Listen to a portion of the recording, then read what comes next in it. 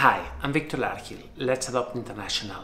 We are an animal rescue that specializes on extreme cases, animals that have been severely injured, neglected, and have chronic conditions far away from the reach of anyone else. Today, I need to ask for your help. On the 14th of March, the government of Spain declared a state of emergency. We had to adapt to the new situation. First, we lost most of our donors. It was terrible. We had to adjust to that. We had to begin again.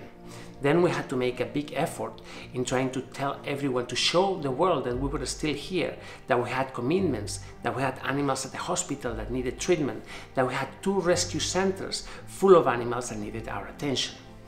Then, when things started improving, we had problems of mobility. We were able to leave our homes, but not quite. So we had to adjust this to the way we were rescuing. Then, finally, we had a backlog of animals that are waiting to go home. Now, think about it. Right now, there are no flights between Spain or between Europe and the US. Right now, there are restrictions of movement between most of the countries within the European Union and within our own country.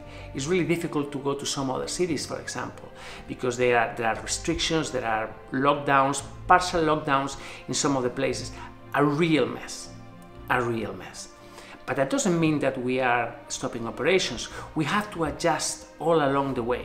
For example, today, 2 animals went by road from Spain to the UK in one of the last rescue trips before Brexit.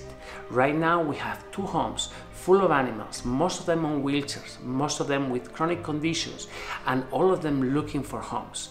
For the past few days, we've had an avalanche of people wanting to adopt our animals. But then, yeah, we have to tell them adoption approved, but then we have to wait until the animal is going to be able to go home.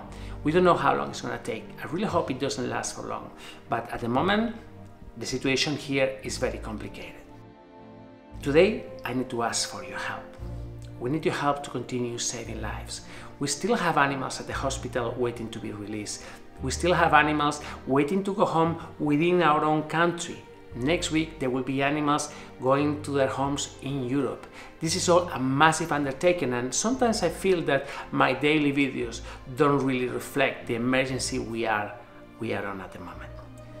Because of all of this, because I need your help to continue saving lives, I need to ask for your help. I need to ask you to come on board. I need to ask you to donate. I need to ask you to join in, become a recurrent donor, to become a one-time donor if you wish, but I need to ask for your help. You know us, you know what we do, you know how we do it. It's been 15 years saving lives.